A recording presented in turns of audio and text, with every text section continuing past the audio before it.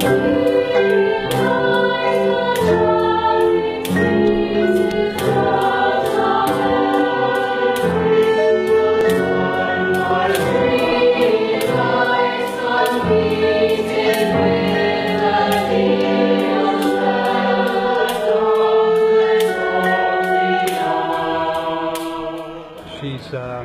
blind, autistic, and has a slight hearing loss.